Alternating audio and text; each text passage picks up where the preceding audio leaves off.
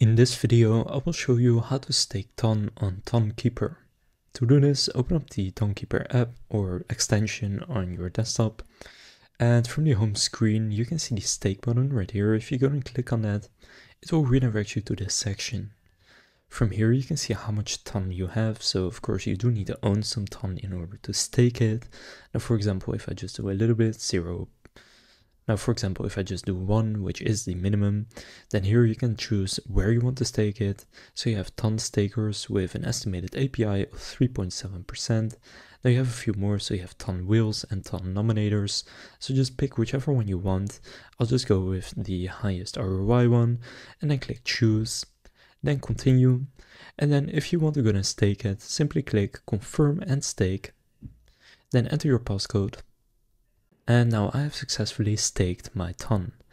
So that's how to stake Ton on Tonkeeper. If this video was helpful, please consider leaving a like and subscribing to my channel. With that being said, I'll see you in the next video.